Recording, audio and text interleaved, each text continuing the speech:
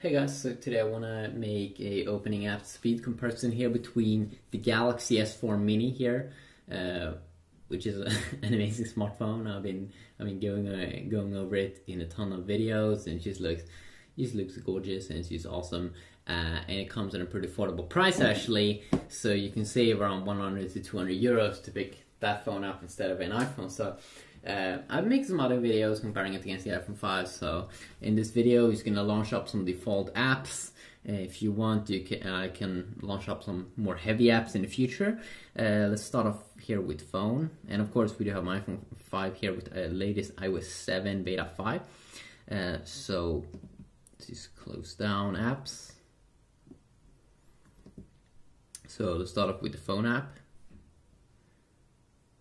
See there, clearly a winner, the iPhone 5. Going out of the app though is kind of the same. Let's try out messages. Let's see. And you can clearly see winner. Let's try out to open up the App Store on both. So we have the Play Store here in Android and Apple's App Store. Also there, rendering everything is a little bit quicker. If we go and fire up the camera app, you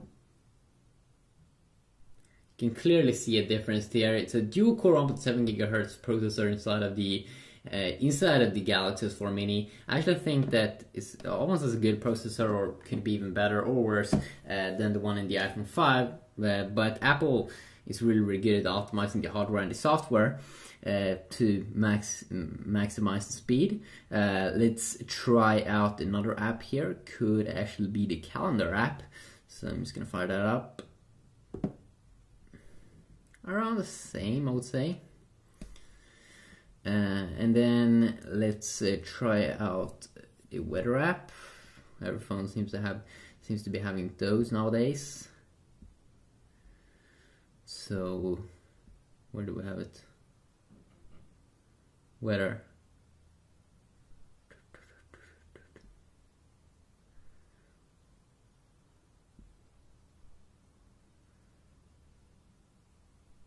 Wow, don't we have a weather app here? I mean, messages, blah blah.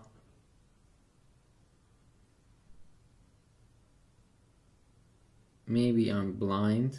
Sometimes that could happen. Okay, I can't find a weather app.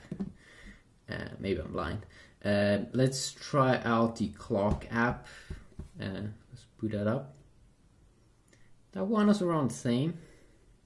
And of course, in all these, we do have the kind of same features: alarm, a world clock, and then also a stopwatch, and then a timer. What else do we have? I can't load up maps because this looks ugly and weird on the iPhone 5 with iOS 7 beta. I can't get any maps to load up, which is pretty awkward. I don't think we have any stocks app inside of the S4 Mini, so can't boot that up. Let's try out a notes app. Should probably have some kind of notes app inside of the S4 Mini.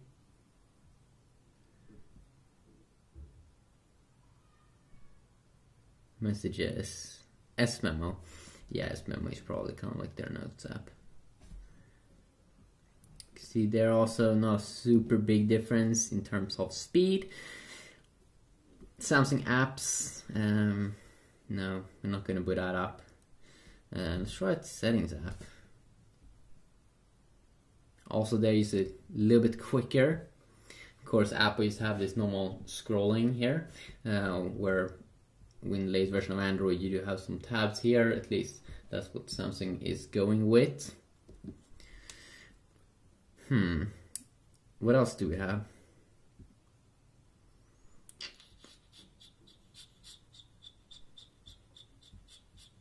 I don't have GTA installed on that one, so we can't boot that game up to try it out.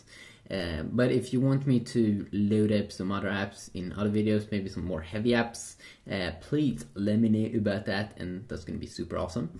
So just quickly a video here looking at some default apps, loading them up, and of course if you want to see them all, we do have this multitasking view. Here Apple could learn something. They could actually, here in the S4 Mini, I can just tap on one button to close them all. And some people say that it's this recently used app that it doesn't close them, but if you actually go in here and look at active programs, you can see actually that they do close those things. Over here in iOS 7 beta 5, and it's just a little bit annoying here that I have to swipe up to remove every single app instead of just one button to remove them all. Hopefully Apple could fix that in the future. If you want to see more videos between these two phones, please let me know about that, of specific function and features that I can compare, and I will see you all hopefully in the next one. Yeah, peace out.